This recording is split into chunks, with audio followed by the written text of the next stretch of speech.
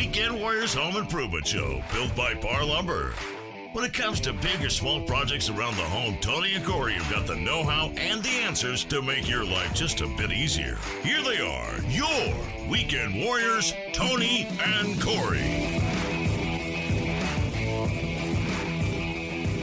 Tony, you know it's getting cold outside, so what does that mean? That means we need to start talking about how we're going to prepare our home and our property and everything that we have to make the transition from warmer weather to colder weather. Believe it or not, the home without some maintenance will suffer during the winter months if it's set up for the summer months. Absolutely, you're right. There are lots of things around the house that you need to be taking care of right now while it's not snowing, while it's not raining nonstop all day, every day. Right. It's doing a little bit of raining, but it's not raining nonstop all day, every day. And while it's getting darker sooner now, we really, it's a hint that right now is the time that we need to be getting all these things taken care of before the weather really, really turns hard on us. Absolutely. So we're going to give you some things to think about and do inside of your home and outside of your home today. And we'll start inside the home, because in the first one that you really, really need to think about is your heating system. You need to replace your furnace filter. Well, maybe not necessarily, but think, what was the last time you replaced the furnace filter?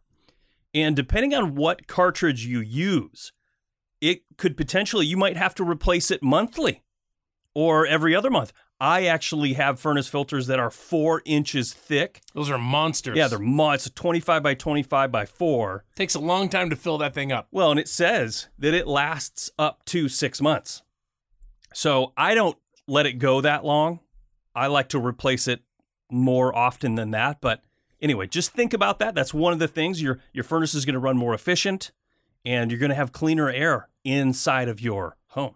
Yeah, keeping the filters replaced or cleaned stands true for many things you own. Your car is the exact same thing. You have an air filter in your car. You have a gas filter in your car. You have an air filter in your furnace. These are things that need to be replaced regularly. And while you have to purchase it, it's a lot less expensive to change a filter than it is to have your furnace repaired. Did you know on mini splits, Tony? You know what a mini split is? I do. Yeah. I have a mini split in my bonus room, and it wasn't working right. I was pushing the button, and it just wasn't. This summer, actually, I was pushing the button, and it wouldn't cool down. So I called my buddy, the HVAC guy, Dan, and I said, Dan, what is going on with this thing? And he said, have you cleaned the filter on it? And I said, I don't even know there was one. And you pulled, the head unit has this whole thing that comes down, and it's got this filter in there. Yeah. I said, oh, you wash it off and you put it back. Yeah. But there's these sensors in there that if you don't have the proper airflow, it'll shut itself off. That is a well-manufactured piece of equipment. Yeah. It's not going to let us ruin it. I just didn't know. By running with a dirty filter. Yeah, that's smart. It definitely pulls air in from your house and then changes it. Cools it or heats it. Cools it or heats it, and then sends it back. So definitely it's going to be collecting some nasty stuff that's in your air. Yeah, absolutely. And if you have any other sort of heating in your home, I grew up with radiators in a boiler. That's what I grew up with. Wow. Our home that I grew up in was built in the 1920s. So we had a coal room downstairs in the basement, and we had this old boiler when we first moved in that was actually coal fed. And at some point in the 40s, I guess, it was converted to fuel oil. Wow. And for the first several years we lived there, we actually ran it off fuel oil. We would have somebody come in, pump the fuel oil in, and we would run it all winter. And that boiler would send hot water up to all of these heat registers inside the house. And sometimes you would get that clanging. You know, so you'd have to go in and drain them. You had to, there's these little nozzles on the side. Like and bleeder you would bleed all the air out. So if you have a boiler and radiators, old school, I know there's some homes in Portland that have that. Now's a good time to take care of that. Well, that's smart, yeah. There's a lot of things. This list is going to be long, and we're going to move through it fairly quickly. If if you don't understand something that we said, or you have a question, or you want to add something to the list, please feel free to send us an email, weekendwarriors@parr.com. Corey and I will be happy to reply, share what you talked about on the radio, whatever. We really love to hear from the listeners, but more importantly, we like to get you correct information as quickly as possible. Here's the next one, Corey, on the list. Check for drafts around windows and doors. Now, obviously, there's several ways you can do this. When it's below 30 outside, stand next to it, and you'll feel it. Or you can get a thermal camera, and you can check around windows and doors with a thermal camera from the inside, and you'll be able to see cold coming in if it's coming in. But checking for drafts around windows and doors, and then, of course, if that's there, you can replace weather stripping. You can add insulation or expanding foam. You can seal off those leaks and leave your home warmer during the winter months. Yeah, and you might find that it's time to replace your windows. I probably wouldn't do that right now as a project, but maybe something to consider next spring. But if you have old school single pane windows with aluminum frames, you can go out and buy plastic film. You put it on with double stick tape, and then you run a hairdryer over it, and it tightens as tight as a drum. And it makes essentially a double pane window. There's an air gap of insulation that really, really helps. Yeah. I grew up doing that in our house. That's what we had, was aluminum frame windows, and we would buy those kits every year. It was normal for us. Yeah. And when we got all the windows replaced, it was weird. We didn't have to do it. So it's something to keep in mind. It's fairly inexpensive, especially in the bedrooms if you know you're getting cold at night. Yeah. It's a good idea. I mean, I have vinyl double pane insulated windows in my house, and you still feel the aura of cold around the window. If you're sitting on a couch next to the window, I mean, the windows that I have are 20 years old. And so when it's below 30 outside, the glass is cold. Yeah, 100%. On the inside. And so, that's going to affect the air inside the house. The more efficient your windows are, the less effect it will have. Absolutely. All right, the next thing on the list is insulation. If you have zero insulation in your attic, might be a good time to take care of that. If you don't have enough, there's a minimal amount of insulation you should have according to code, right? Your building code. But that's more of a suggestion. I've always been told building a house to code is the worst house you can build without getting in trouble. Sure, yeah. It's kind of a joke, but also when it comes to insulation, you could go R50 and you just keep adding more. Right. But one thing you have to be careful of is your ventilation. You never want to put too much insulation into your roof or into your attic so that it blocks off the ventilation. That is very, very important. The ventilation, of course, that you're referring to are in the eaves. And so at the bottom of the roof hangs over, and underneath there are eaves. Sometimes they're enclosed soffits. Sometimes they're just open air bird blocks with screen there. Yep. And you can't block that off. Air needs to be able to come through and create this whole circulation. Yep, circulation. Because what happens is hot air rises, and we all know that moisture travels. There's moisture in all air, almost all air.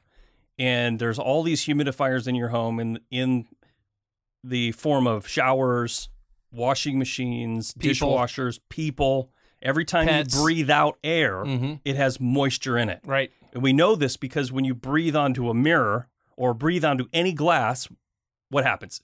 It fogs up. Yep, it fogs up with condensation. Yep. So your house naturally has all this condensation in it. And if you have a leaky a leaky ceiling and all that hot air is traveling up into your attic, it's going to condensate on the first coldest surface that it's at its dew point. Right. That's when water condensates, is at its dew point, which could very well be on the surface of your interior of your roof sheathing. Yeah, or roof sheathing. Yeah, or sheetrock. Absolutely. So if you don't have the proper ventilation to allow that moisture to escape, it will condensate and you will get mold, and enough water will happen. It'll drop down onto your insulation. And if you live somewhere where it gets really cold, that stuff could freeze up and then you'll get ice dams, and it could get really, really ugly. I've seen this exact same thing happen. I've been inside of a building where the ceiling, the roof, it was a vaulted roof inside of the building. It was dripping water. Yeah. It was dripping water down, and I was like, oh man, there's a leak. And the guy that I was talking to was like, dude, it hasn't rained. It's summertime. It hasn't rained. Why is it leaking? And I thought, well, you got an air conditioner up there? No. It was condensation from heat and moisture buildup inside the building that had settled on that surface and was dripping down. The insulation was wet. It was a mess. That's crazy. Yeah, that's exactly what was happening. No rain. There had been no rain. Yeah, you may think when you climb up there, oh my goodness, these big open spaces, I can see daylight through there and all this stuff. You have to have that. Yeah. Ventilation in your attic is very important just for that reason. It's absolutely a necessity. Yeah. The other thing you might want to check is down in your crawl space or in your basement. Check for insulation up there. I've moved in to 2 different houses now where I had 0 insulation in my crawl space. I know. And it's terrible. We added it, and it made a gigantic difference. Yeah. So consider doing that. Yeah, absolutely. Thermostat settings. This is another one. If you don't already have a smart thermostat, something that allows you to set it so that the heat comes on and goes off at the most optimal times, and you're not forgetting it and leaving the heat running when you're not at home, those types of things, a smart thermostat can absolutely save you a bunch of money. And if you have that already, now is the time to go in and update the time that your heat is starting and ending, so that you're not. Here's a prime example. If you come home and it's cold, and you want to be warm, you crank the heat, and it costs you more money to get your house up to heat that is warming you than it would be if you had set it down on a low setting for all day long. So you can tell your smart thermostat to heat your furnace at, well, let's call it 60 degrees or 55 maybe during the day when you're not home. 55. And then have it start warming up, in the hour that you're coming home, and then have it at a heat that you want it to be at when you get home. Maybe that's 65. Yeah. Well, we have dogs, 60, so I'd keep 69. We keep ours at like 62. Okay, that's 62. Probably the coldest we would keep it. Okay, so, well, I'm at 7 degrees. That's, I have a cold heart. You're like, that dog's got hair? Yeah. The dog was meant to be outside. So what? I'm just kidding. We take pretty good care of our dog as well, but you get the gist. I was trying to be extreme there. I get what you're saying. Yeah, smart thermostats will definitely save you money, and now is the time to switch them over if you haven't already. Yeah. We talked about windows a little bit with the film, but there is something else you can buy, and they're called thermal curtains. Like you can buy curtains that that are extra thick or have a layer in them, and then when you close them, it does the same thing. It creates an air gap that allows your room to be more insulated, or the windows to be more insulated.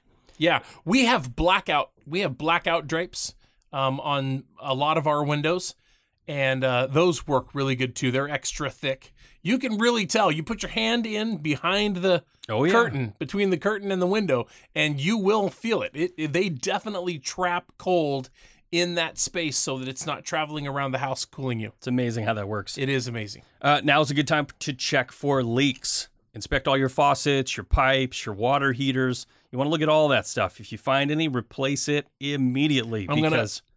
Sorry, go ahead. No, I was just going to tag on to that. Oh, go ahead. Here's another thought. If you own a RV or a travel trailer, this is a good time to either treat with antifreeze or open your low point drains and get all the water out of the lines so you don't end up with frozen pipes in your RV as well. RVs, big time.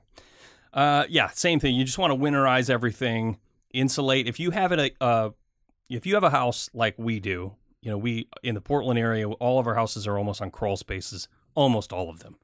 And I've been to houses where there's water pipes that come down and are super exposed to air. Absolutely. Because there's a crawl space vent right there. So what a lot of people will do will get these little foam plugs, and stick it in there. So if you know for a fact your water pipes are down there exposed, you can either do two things. You can wrap them in insulation, or you can put those little foam plugs in during the winter months.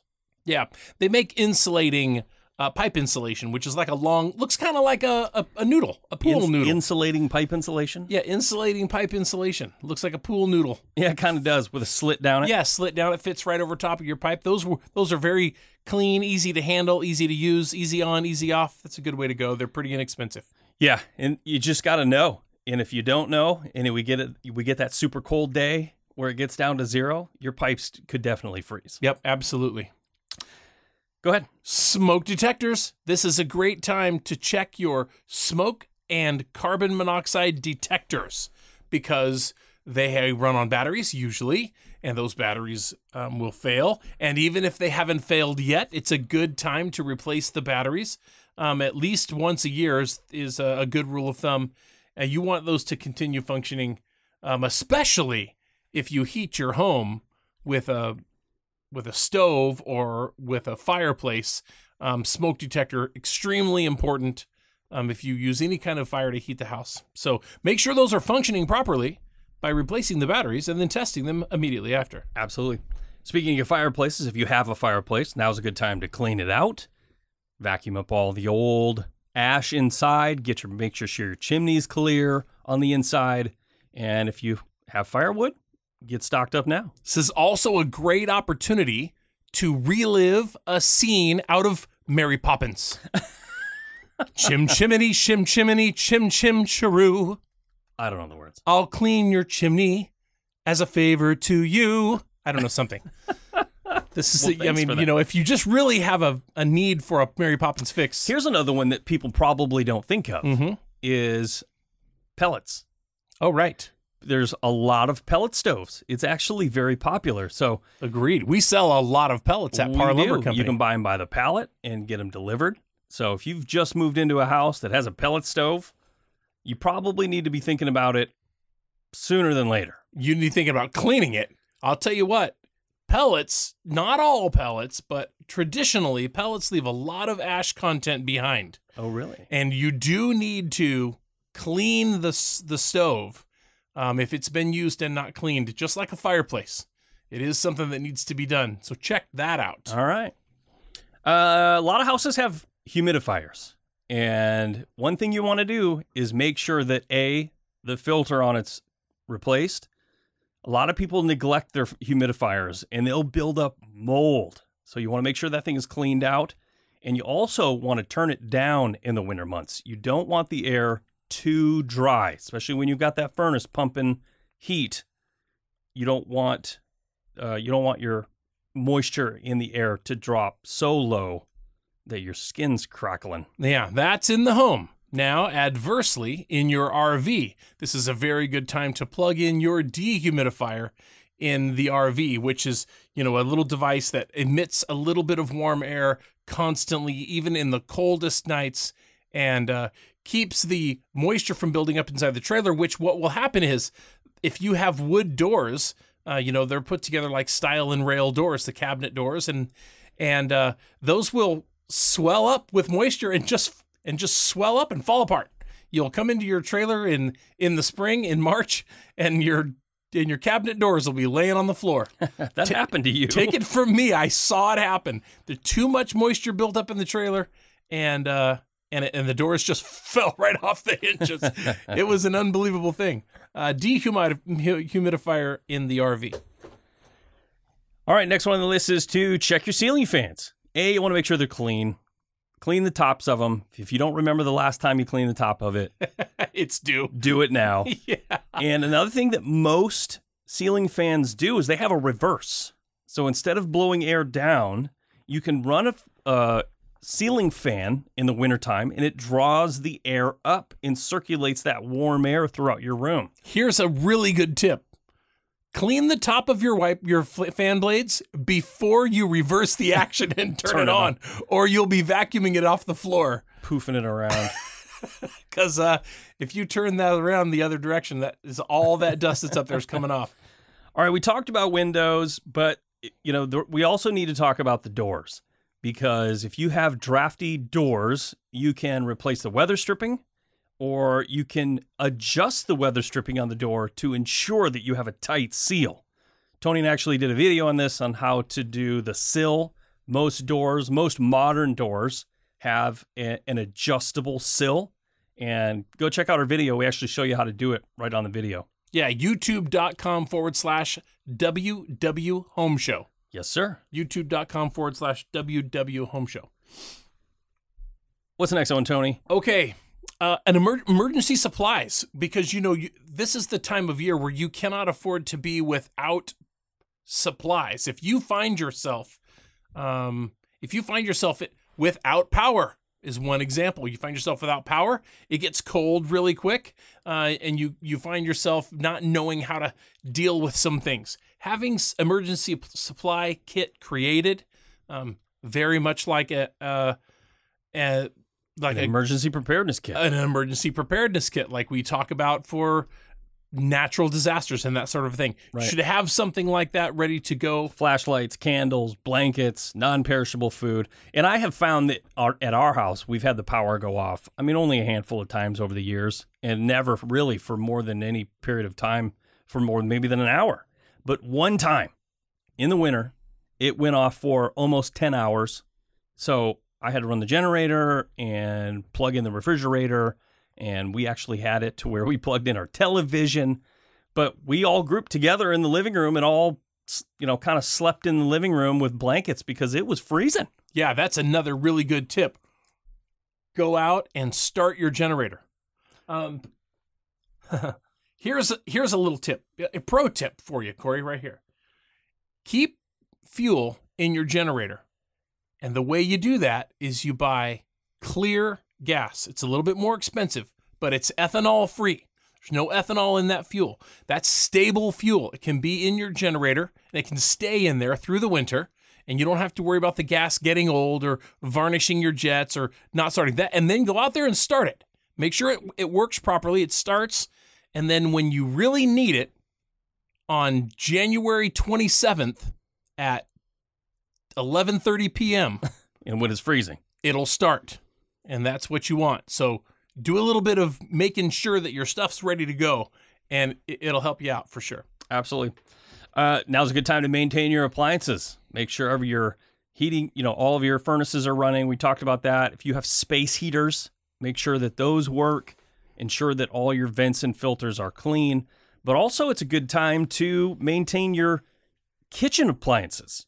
All kitchen appliances, especially your refrigerator, they have operations underneath them. Not really operations, but the refrigerator has your condenser down there and all that stuff, and it draws air through it. There's cooling fans, so it's always pulling like dusty air through there. Linty air. So if you pull your refrigerator out, if you can't remember the last time you vacuumed under it, be prepared. You're going to find like a squirrel's nest in there. It's what it's going to look like. It's going to be a big old mess. It's a good time to do it. Yeah. Okay, water heater. This is something else. When I read this the first time, I thought, wow, seems like a really good idea. Drain a small amount of water from your water heater to remove sediment. If you have, in every water heater, maybe not every water heater, in my water heater, there is what they call a sacrificial rod, and it's part of the element in there, and it gets it erodes over time, the sacrificial rod. That's what its job is. Its job is to erode so that the water heater will continue to work properly. Yeah, the jacket. Yeah. It attacks the rod instead of the jacket. Right. And then as it attacks that rod, those pieces fall down to the bottom of the water heater, and they can build up in there over time. And if you've ever replaced the sacrificial rod, then you've had to drain the water heater, and you've seen that sediment come out. It's a good idea to drain a little bit of water from your water heater and remove that sediment. It'll make it more efficient. And if you have hard water. If you have hard water and you know it, there's probably sediment sitting at the bottom of your water heater. And I've always heard that if you haven't started it from the get-go, then it's probably not a good idea to start later on. I mean, if it's a fairly new water heater, within the last couple of years, you could probably start. But the longer you wait, what happens is your spigot will kind of become corroded, and you won't ever be able to turn it off fully. Oh, okay. So you open it up to drain a little bit, and then you try to close it, and it's all corroded in all of your, pieces in there. It'll just sit there and drip. Yikes. So you want to be careful with that. Yeah. But yeah, as general maintenance, if you start doing it, just do it every year. Yeah, I'll tell you what. I had a water heater malfunction at my house. The water heater was about 16 years old. Oh, yeah. When it happened, and it developed a leak on the bottom of the water heater. The water heater was sitting in a pan. And it's inside your house, And it's right? inside the house. Yeah. It's in the closet. And it developed a leak underneath. Could not have been seen, could not have been prevented, developed a leak underneath, and then just filled up the pan, and then eventually spilled over the pan, and then next thing I knew, my entire floor Well, you know how you fix that. was buckling up. They make sensors. You're right, those water sensors, Yeah. we've read about that, we know about those.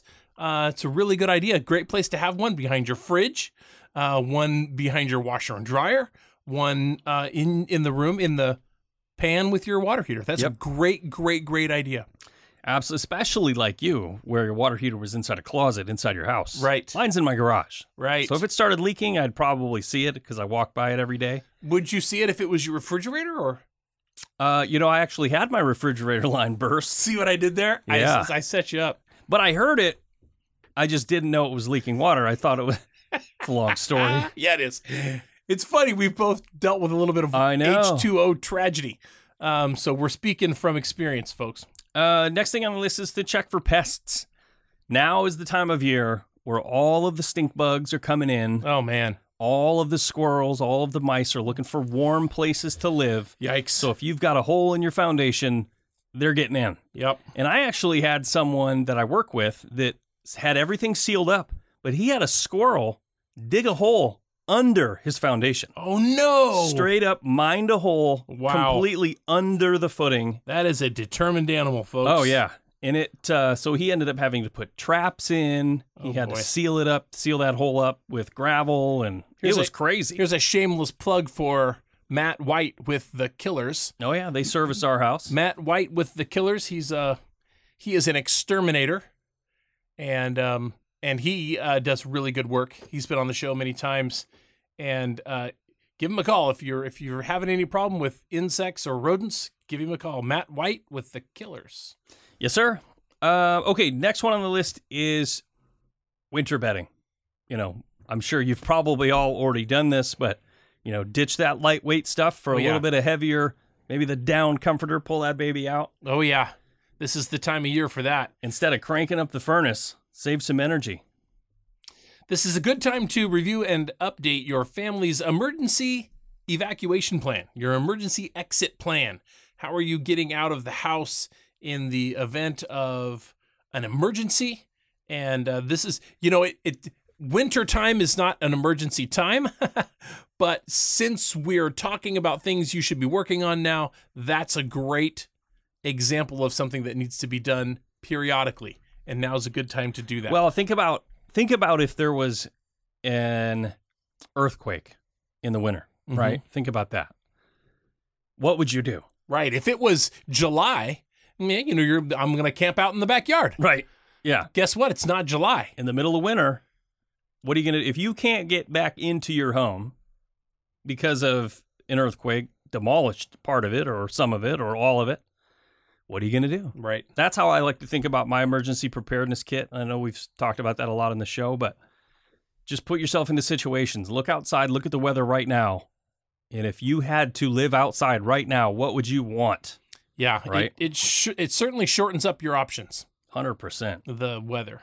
All right, let's jump outside, Tony. Yeah, okay, I'm ready. First thing on the list, clean your gutters and your downspouts. This is the time of year, obviously. It's fall. It's pretty straightforward, It's been fall for a while. Get in there and get those leaves and all that sediment out of your gutters so that your downspouts don't clog up, because if your downspouts clog up, there's a chance that your rain drains will clog up, and that costs money, folks. It cost me $250 to have my rain drains jetted. That's right. Because I got to let too much foliage. Junk. Yep. Well, sometimes it's tree roots. Could be sometimes pests. living there, nesting. Yeah, a lot of times it's moss. Yeah, moss. Because we didn't keep the moss down on the roof. Or leaves if you've got a lot of trees around. Clean those gutters and make sure that the downspouts are draining properly. All the way to the street. If they're not making it to the street, then that water will start to can start to infiltrate right up next to your foundation, and you don't want I've had that happen. You don't want to be having the dirt failing around your foundation. You don't want it. I actually had, well, we know this. I'll tell this story real quick. Well, I had the same situation. Water was coming out of my drain, coming around and stopping. And it was going into my crawl space. Yep. And it was eroding around my fireplace. I had to, remember we had to tear that out and all rebuild it? Oh my gosh, you were afraid it was going to fall before we could get it down. I was crazy. Yeah. I had to have guys come out and pour a footing around my fireplace because it all eroded away. Yep, I remember. That was a crazy, crazy time. Yep. But since you're up on the roof cleaning gutters, now's a good time to inspect your roof. Check around all of your vents. If you have air vents, any sort of dryer vent or anything like that, skylights, there's flashing kits that go in there, and it should be all shingled properly.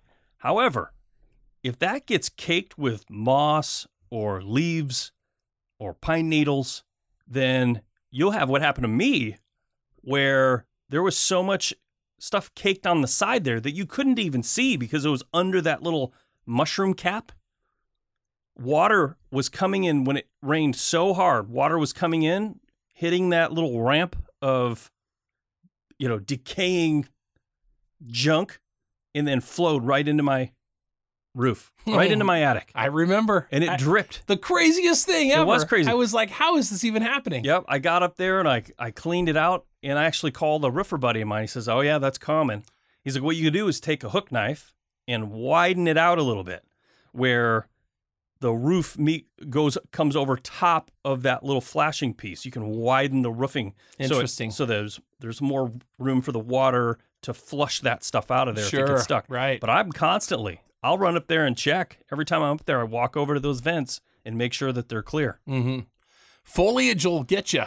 But this tip that you're giving that I'm about to give about going around and checking for cracks around the home, and I'm talking about everywhere. Yeah. Cracks in the trim, in the caulk, cracks in the foundation, in the concrete, in the driveway, everywhere. Anywhere you find cracks. Because I've got a situation right now. Oh my. On the outside of my home where the dryer vent, it's actually not a dryer vent. It looks like a dryer vent. Yeah. The exhaust vent from the bathroom, from the spare bathroom, it vents out the side of the house. And that does not flash properly. No, well, some years ago, I replaced all of the SPF, the spruce pine fir trim on the outside of my home with Hardy, and it lasts forever. But I have this vent, this air vent on the side of my house. They didn't replace that. That is still trimmed in SPF, and that is all but completely gone. And those big cracks there between the trim and the siding, that's just water's just diving in there. So I have to get that replaced very, very quickly before I let it start raining and it just free flows in there. It makes me wonder why they didn't fix that. I'd fire that guy. Yeah, well, yeah. I mean, it's just one of those things that happens. They missed this. They missed this. The piece of trim to the left of it and the piece of trim to the right of it are both Hardy. Both Hardy. But it's not flashed properly either. So you need to get that trim replaced, flash it properly, and probably replace that entire vent. Yeah, back when these were being installed back then, I think they did not head flash back then. No, they just slapped it on there. 20 years ago. Yeah, 20 years ago. But they did flash the belly band below it. You can see that. Yeah, I see that. Yeah, but that didn't get flashed. So that's crazy. Anyway, that's an example. You want to check for cracks in your paint, in your trim, in your caulk, all the way around the house, and fill those cracks, and then paint back over that and make sure you get it all sealed up. You don't want to mess with that. It can cause big, expensive damage real quick. Yeah, the longer you let it go, the worse it gets. So. Right. All right, next thing on the list is to winterize your outdoor faucets and your irrigation system. Your irrigation system, if you have one, should have a low point drain. You want to make sure that you open that up so all the water flows out and doesn't stay in the system. And then freeze. Because if it freezes, it's going to cost you a lot of money in the springtime to get it fixed. Absolutely. Same thing goes for your outdoor faucets, your outdoor hoses. You want to make sure those are all empty of water, stored away in a nice dry area like a shed or in the garage. You know, those are investments. Hoses are expensive. I guess if you don't mind buying new ones every so often, then don't worry about it. But right. The longer you leave them out there year after year, they just go bad. Same thing goes for your furniture, your outdoor furniture. Get it covered up right now. Yep, absolutely. Here's another thing. Foliage. We were talking about foliage earlier. Make sure that you're trimming back branches that are overhanging the roof. That's dropping foliage into your gutters and causing you problems. And also, if it's laying up against the house, then you've got that can start to grow up to the house or up underneath the siding. Bugs are making their way back and forth across from the trees to your house. You just want to keep it trimmed back, and you definitely don't want to have large branches that are overhanging part of your home, because during the winter, when everything starts to get wet, those things have a tendency to break off or fall and land on the house. So take a really good inspection of the home and make sure you don't have danger areas with branches and trees and leaves and those sorts of things. I always say, if it's touching your house, trim it. Yeah. And if it's overhanging your house, trim it. Right. Just like you said, anything touching or anything over the top, cut it back. Otherwise, you're just asking for trouble. Yeah, we talked about that one. Preventing ice dams, you know, in the Portland area, we don't have to worry about this too much, but our listeners that are out in the, you know, in Central Oregon and the Midwest, you guys have to worry about ice dams. And the one way to prevent that is to A, make sure your gutters are clear, and B, make sure that your air vents are not blocked into the attic. We talked about that earlier.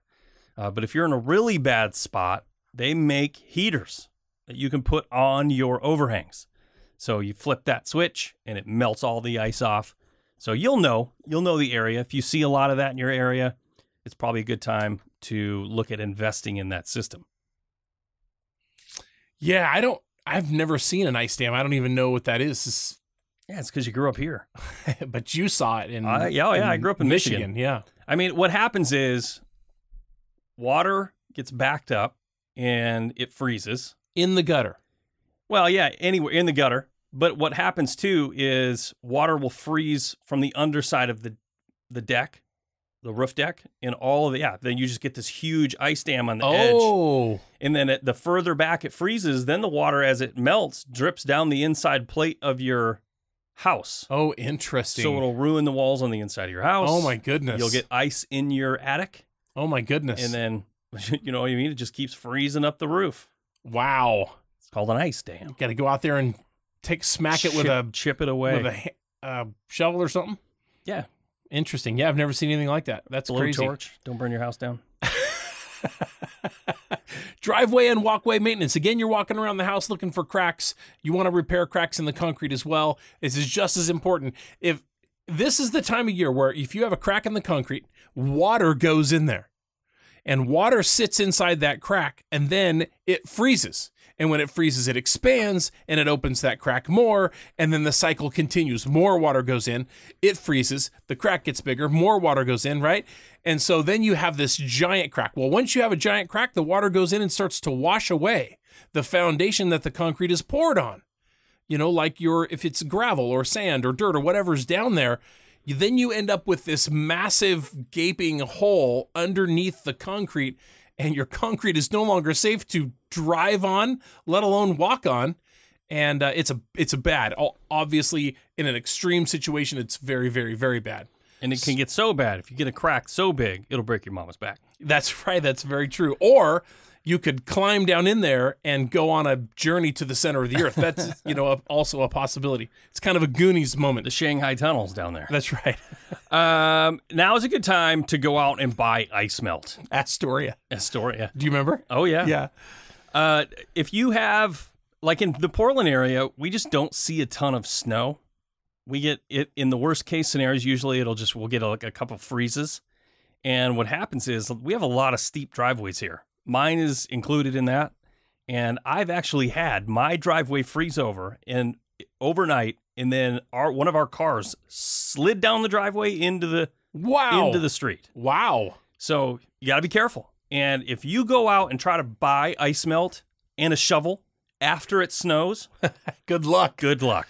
Yeah. So if you see a sled, I'm going to give you 3 things to buy. A sled, if you don't already have one, because your kids are going to be screaming about it, and you're going to go to every store trying to find a sled with your chains on. Yeah, if you buy it now, they're cheap. Absolutely. And you everybody's need to buy a got shovel. them. Yeah. And you need to buy ice melt. Yeah, smart. And, here's another one. Throw heavy bags of sand in the back of your truck. If you drive a pickup truck, especially a 2-wheel drive pickup truck, throw 2 to 4 60 or 80-pound bags of just sand. Get it in a reinforced bag. Yeah. So that it will weather the storms and keep the back tires on the road. Traction sand. Yeah, smart. They used to sell it here at Les Schwab. PARR sells them. We sell them in 80-pound bags, I think. I actually just keep them in my garage, and then when winter fires up, I'll throw them in the back. Before it's raining every single day, the time is now to get out into the yard and address your flower beds and your garden. And if you've got annuals, I think they call them annuals, that die every year, right? Mm-hmm. If you've got annuals out there that have died, you need to get out and pull those out. I mean, even some perennials die and leave this, dead thing behind. Get out there and get all that stuff out. Clean out your flower beds and your garden beds, and just prepare for the bulbs that are going to sprout before you realize it in February or March. That's right. I'm already excited about that. Make sure you check all your outdoor lighting. And when it's getting darker earlier, it's a good time to install some motion-activated lights. It's safer. It's going to prevent you from slipping in the wintertime. You come home from work at 5 or 6 o'clock, and it's pitch black outside, and there's ice. Little outdoor motion light, outdoor lighting is going to help you out a lot in that situation. We talked about being on the roof and checking the chimney for obstructions. Check it from the inside, check it from the outside. Chimney fires are a very real thing. I feel like every week during the cold season, the local fire department goes out to chimney fires because the soot inside the chimney catches on fire because it wasn't properly cleaned. And you don't want to have that going on. If you get a blockage up there, then the smoke that's supposed to be going outside can be pushed back into the house. Corey knows what that's like. You don't want to have the house full of smoke because your flue's not working, your chimney's not working, or you got something funny going on with your furnace. Well, but it's not just that too, either. You know what I mean? Even if you have a chimney and you don't use it, say if you have a fireplace and you just never use it, you still want to inspect it. Because if it's made of brick, you want to make sure that it's not decrepit, falling apart. Oh, well, it will. Yeah, it will. That's what I'm saying. You need to make sure the top, the chimney mortar cap, is solid. Yeah, the mortar. mortar's on there is falling apart all the time. Maybe you don't see it yet, or maybe you won't see it next year, but it's falling apart all the time. It's going to have to be repaired. The little tuck and point work's going to have to be done up there at some point, but you don't want it to catch you by surprise, so be looking for it all the time. Absolutely. Make sure your sheds and fences are all locked down. If you got a fence that looks like it's about to fall over, those winter storms might be its last leg. And that happened to both of my neighbors in the last couple of years, where winter storm came through and literally demolished their whole fence. Yikes. So good time to check it out right now. Make sure all your snow equipment is up and running. Like Tony said, check your generator. Make sure it starts. It's full of gas, or you have gas on hand to run it. But if you're in areas that you use snow removal equipment like a snowblower, do the same thing. Make sure it's maintained. Make sure it starts. The last thing you want to happen is when you get out there to snowblow your driveway in that huge snowstorm and you can't get to work because the stupid thing won't start. Yeah, here's this is me right here. Check outdoor vents. Make sure that outdoor vents for the dryer furnace and other appliances are clear of debris and rotten wood. And rotten wood. That's right. I actually have the Hardy and the vent on hand at home, the louvered vent, so it's ready to go. Nice. I actually cleaned my dryer vent the other day because mine is probably like everyone else's. Cleaned your dryer vent? You cleaned the entire dryer motor and everything. Well, I did that too. You took the entire thing apart and put it back together again. I have this front load dryer, and the stupid thing runs on these little hockey puck wheels. And one of them went bad like 2 years ago. So I tore the whole thing apart, got it on YouTube, figured out how to fix it, and I did it myself. Yeah. Very proud. Saved myself probably $500. Oh, yeah. Right? No so question. I put it back, and then just last week, the stupid wheel, it just started going like screeching. Yeah. Like it was metal on metal. So I had to do the same thing. I pulled the darn thing out, took it all apart in my kitchen. Sure enough. Parts of dryer everywhere. Yep. And sure enough, it's this stupid idler pulley that there's a drum right in there that rotates, and there's a big belt that goes around the drum and then down to the motor, but then there's this idler pulley on this idler arm with a spring that keeps the tension on it. Well, that stupid thing, the bearing shot. Gone. And it was literally just screeching metal. It was hanging on by a thread, that thing. Yep. So $22 on Amazon. I bought a new kit, put it all back together, and it works beautifully. You're drying jeans again. That's right. Good job. But while I was at it, I cleaned out the dryer vent, which goes down and then over about 25 feet. Oh, you cleaned out the hose. Yeah. The dryer vent hose. Some people's dryer, like at your house, your dryer is on an exterior wall. 16 inches long. Yeah, so it goes right to the outside. So you can reach your arm in there. Yeah, I got one of those little feather duster things that goes in. Yeah. Not me. Mine's 25 feet long. So I got to get one of those long kits with the little spinny thing. And I did that. I ran that through there. And then on the inside, I took my Makita blower and my big one. And it's the same diameter on the end as the dryer vent. Oh my goodness. Did that just blow like a giant It worked cloud of amazingly. Stuff? That's I stuck awesome. that thing in there and turned it on, and it blew it all out. Oh, that's awesome. It was... That's you broke it up first with the spinny thing and then blew it all out. It's smart. crazy how much gets stuck in there, believe it or not. Very smart. Good job. Okay. Inspect and clean outdoor air conditioning units. That's your compressor. The compressor sits outside. That's a big fan. And remove leaves and debris from the condensing unit there. And if you can cover them. They actually sell covers that you can put over Smart. it. Yeah, if you live in an area that that has leaves, if you have a big tree above it and it's just going to get caked, you can cover it. Yeah, it's a good idea. I mean, it's a good idea to keep it from being covered in snow and rain anyways. Yeah. It's intended to be used during the summer months when it's not raining, so keep it covered and it'll last longer. Mm-hmm. All right, the last one on here is to, be prepared for winter storms. We kind of covered a lot of this stuff, but, have rock salt, sand, ice melt. Just be ready for those wintertime power outages. Yeah. Candles, flashlights, extra batteries. Books. Yeah. Games, cards. Yes. Uno or I do love Skip-Bo. Wintertime card games at the I love table. power outage card games. I really do too. Specifically power outage, because here's the thing. Everything in your world and everyone around you, all of your people, everything comes to a stop. They put the cell phones away, and you're just like, ooh. I know. When the Wi-Fi's out, everybody doesn't know what to do. Yeah, everybody races to another part of the house to find candles and matches and oil lamps and whatever, right? And then they kind of gather around and they're thinking, how long is this going to last? Yeah. And then if it lasts long enough, there's a generator and there's some card games and some storytelling. That's my favorite time. It seems weird, but it is my favorite time. I do want to throw out this caution because every year it happens. It seems you read about these things where someone has brought the power's out. They've brought a heater inside the house that's not appropriate to run inside your house. Propane, for example. Yeah, propane. And people die from carbon monoxide poisoning. Right. So if you're going to have a heater, you need to make sure that it is appropriate for interior use. Yeah. I went out and bought a kerosene heater that absolutely is approved for indoor use. You just want to make sure you have a little bit of air, fresh circulation. Yep. But just be careful. Yeah, propane heaters are not to be used inside, not at all for any reason. It just is. And you know what? And for all you guys out there and gals out there who have a wood shop and you're thinking, well, I'm not inside. I'm in a shop.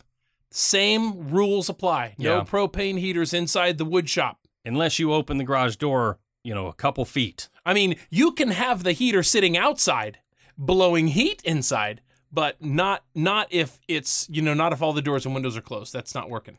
Yeah, my dad actually had, those, I can't even remember what those things are called. We call it like the bullet heater. Yeah. Like the long Torpedo tube. heater? Yeah, long tube with the... Yeah, but like a ready heater. Ours ran on kerosene, so okay. it was safe to put inside. Yeah. White gas, some people call it. Be careful out there. It's that time of year where we compromise for comfort. Make bad decisions. Yeah, and let's not do that. Let's not do that.